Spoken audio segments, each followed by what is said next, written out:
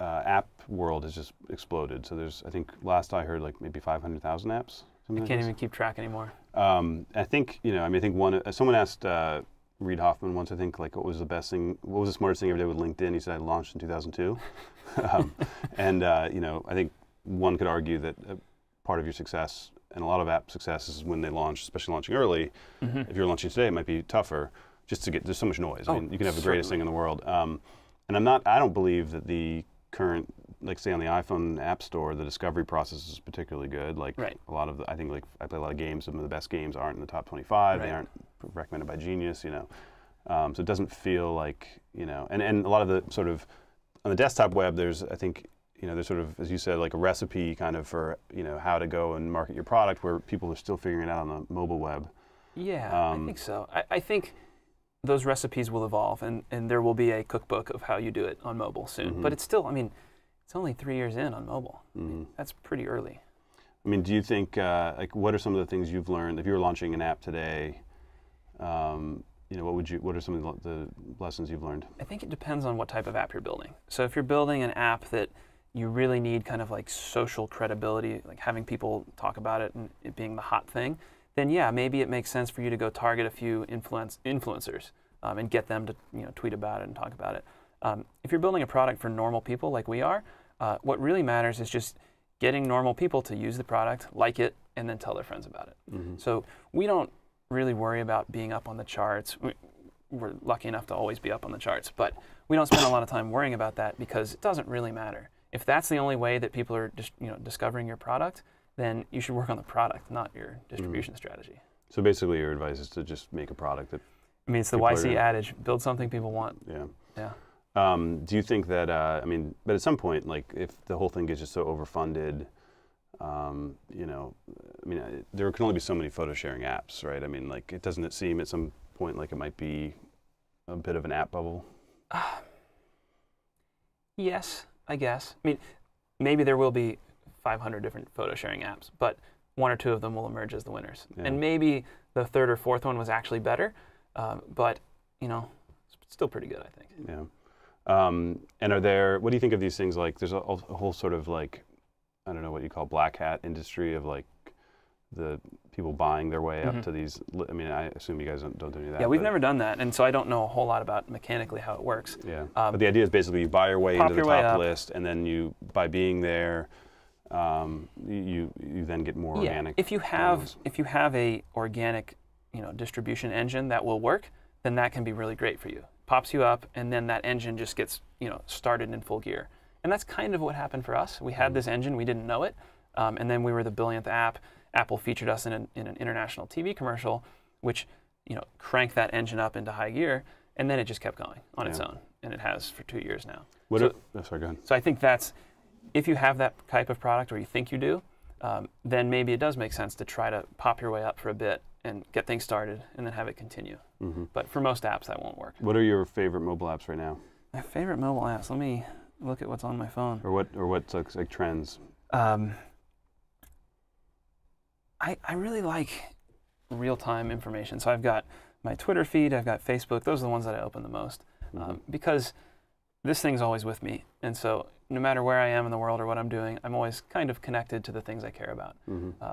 I use the MLB at Bat app to watch my Texas Rangers play in the last 2 World Series and lose. Do you think there will be sort of a new giant companies created that are strictly mobile? Like, one of the, you know, questions a lot of, like, say, investors talk about is what could be the next big new thing that's, you know, Facebook level scale or whatever, and that can usurp it or something. And I don't know if it's a Foursquare or Bump or whatever it might be, but I certainly think that the next wave of really important companies will be mobile first. Because mobile is going to be the market in the next 5 years.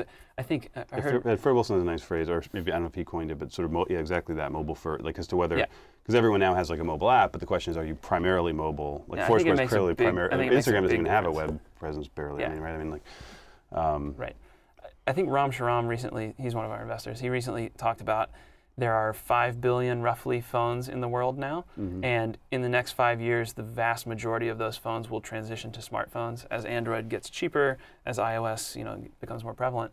And we say that number, 5 billion, it's like, oh, 5 billion.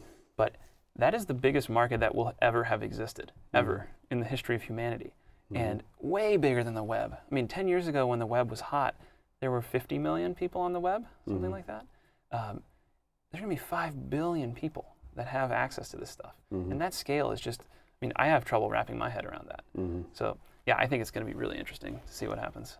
So let's talk about that. So there's a lot of talk about how hard it is to hire, especially really good engineers in California. Like I've heard these stories, like Google will offer people 400 grand or something, and there's no way a startup can compete with that. Like, how have you found it to be? For us, hiring's not been super hard. It turns out that the people you really want to hire tend to find you. So we've had lots of people, some of our best folks, just found us, like heard about us and said, oh, that's interesting, I can see what they want to do, and come to us. That's because you're a high-profile consumer company, right? I mean, so you tend to be, I mean, if you're infrastructure... It certainly helps, yes. It certainly helps. Yeah. And the fact that people actually use our product, that helps a lot, too. So a lot of the people that come to you are people are avid users. Yeah, or they used it and they saw the vision of what it could be, which a lot of people don't see. So you haven't found that to be a, sort of these competitive challenges with Facebook and Google hiring to be a big issue? Right. Certainly there have been some people that we've wanted to hire that went and took jobs there. I think it turns out that the people you really want to hire aren't interested in going to Google and getting paid a lot more. They want to work in a startup. They want to do something where they can have a big impact. And every one of our people, we have 30 people, each one of them has a big impact on what this product is going to look like. And it gets sent out to 60 million people every time we do an update.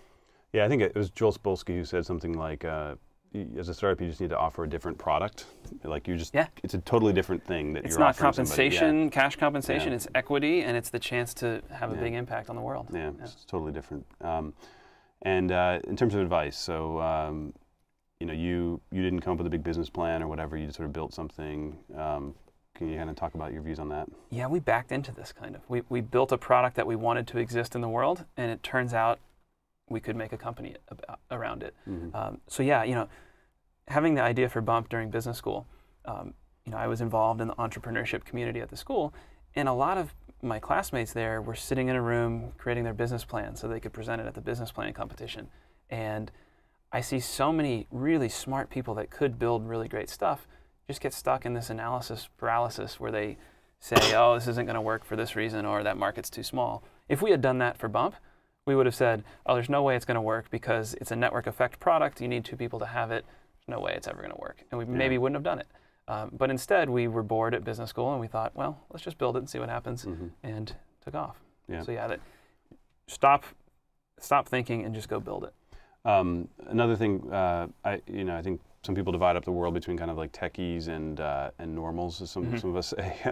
Normals being not people like you and me who do this stuff all day. Right. And you seem like your product is targeted towards normals. It certainly is.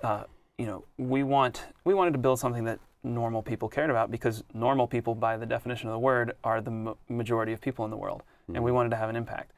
So every decision we make is based on, would a normal person, would a soccer mom in Kansas be able to understand this feature, and will she tell her friends about it? And if the answer is no, we won't build it, or we'll change how it looks.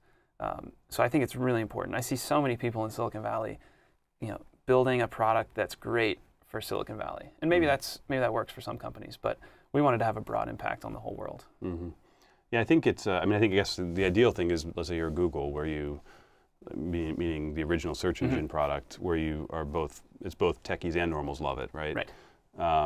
But actually, the next best thing is to be a product loved by normals and not techies, right? Because it's a huge market. And if you look at most successful companies, well, a lot of them actually, if you look at it, like, you know, a Netflix, for example, they're a product targeting normals, and they bought most of their. There's mostly a paid customer acquisition strategy, right? So that's sort of, if you look at 95% of businesses in the world, they target normals, and they pay to get their customers. Right. And if you can do that, if your economics work where you can do that, that's great. Yeah.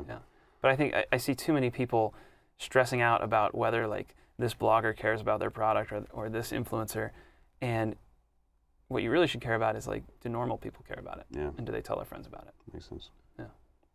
Okay. Well, thanks for being here. Great. Thank you.